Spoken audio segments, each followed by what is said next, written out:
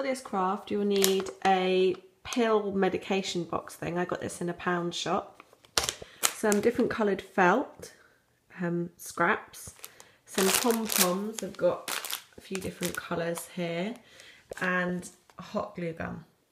So the first thing you need to do is cut some pieces out of the felt, and I've done 2 of each colour because what we're going to do is stick one on the top and one on the inside.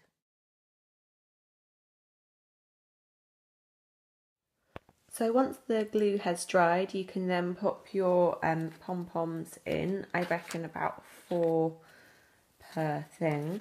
So then this could be a good toy for counting, because you could count the pom-poms in and out. You could tip the pom-poms out and they could sort them into the right colour category. You could also use it to learn colours, and it's super portable and a quiet toy.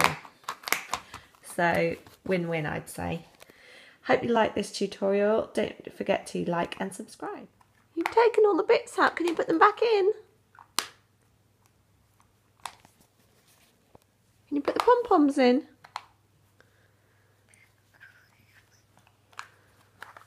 Good boy.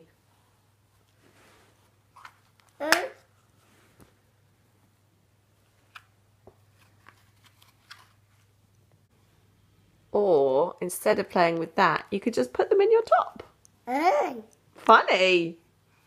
Is that good, Ben? Tickle, tickle, tickle.